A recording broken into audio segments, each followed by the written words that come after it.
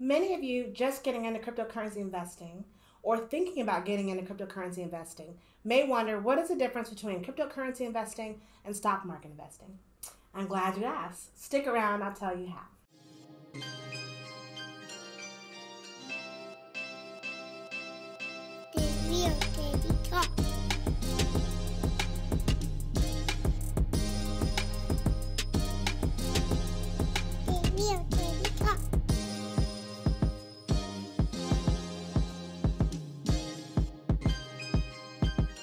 Hey YouTube, it's your girl, The Real Teddy Talks, educating you every Monday, Wednesday, and Friday on entrepreneurship and hustling your grind and building generations.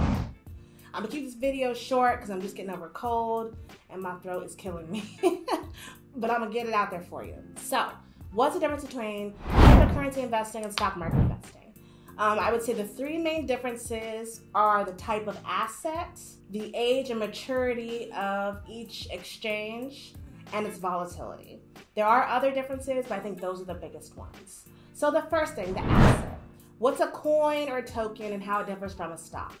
When you buy stock on the stock market, whether it's the New York Stock Exchange or whatever you're investing in, whatever country you're in or what market you're investing in, you are generally buying a share of that company. Apple, for instance, you buy Apple stock, you're buying a share into Apple. Once you purchase that share, you will be notified through your exchange of events happening, stock splits, news, good and bad, various other things, because you are an owner of that company. But when you buy a cryptocurrency coin or token, you do not necessarily own a share of that company. And the value of that coin and token is subjective. And right now, in 2021, and before, the value of it or the cost of it is determined by supply and demand.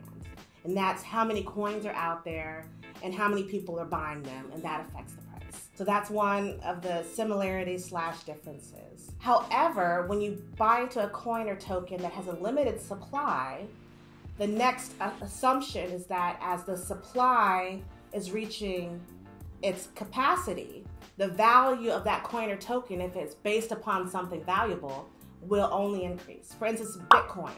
I think the last I checked, there have been 18 million plus Bitcoins that have been issued.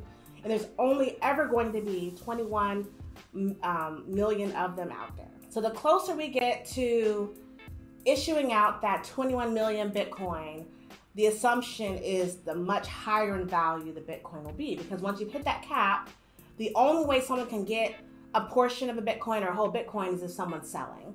So that supply and demand gets more tenuous, right? Which would make cryptocurrency more advantageous at that moment because of its lack of supply. The next thing we'll talk about is the maturity or the age of each different exchange.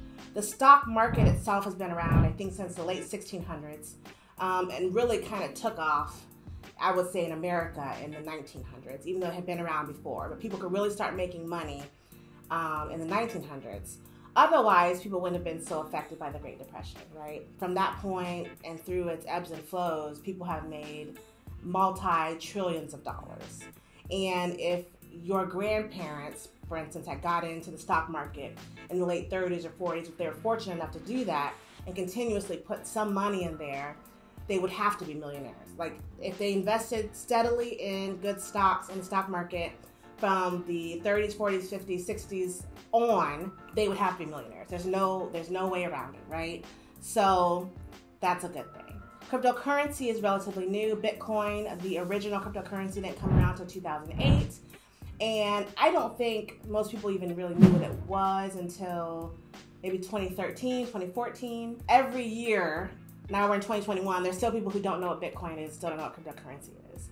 So if you get into cryptocurrency now, you'll be an early adopter. You'd be like someone investing in the stock market in the 1900s, all right? Like early 1900, like 1901 or 1910 or 1920.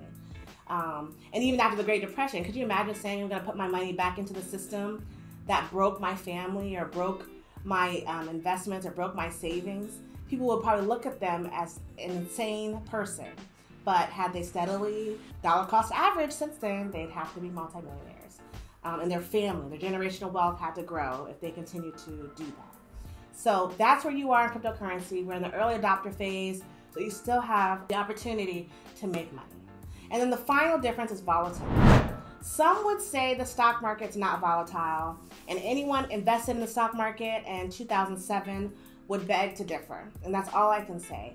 Every market is volatile. Every representation of wealth is subjective. And if you don't believe that, ask the people who were invested in Enron in 2007.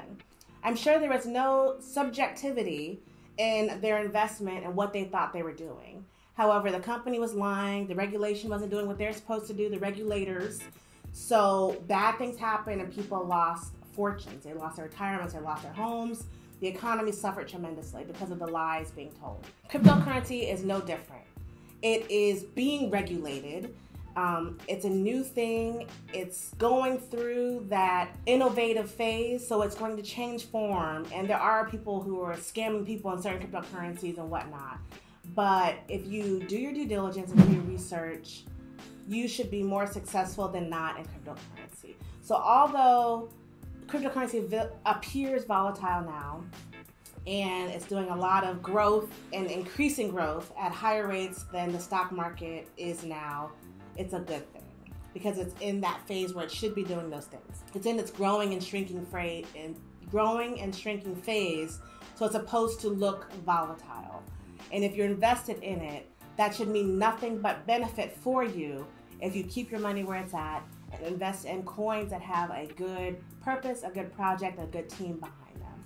So that's all I have. I told you what the three main differences and similarities between the stock market and cryptocurrency exchanges are. I encourage you to do your own research. I'm not a stock market financial advisor, a cryptocurrency financial advisor. So do your own research. Learn from your own perspective, and I'm sure you'll be pleasantly surprised and pleased at what you find out.